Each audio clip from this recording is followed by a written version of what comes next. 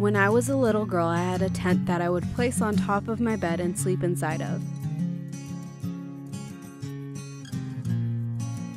Inside my tent, I was safe. I was the princess and it was my castle. I let very few people inside my castle.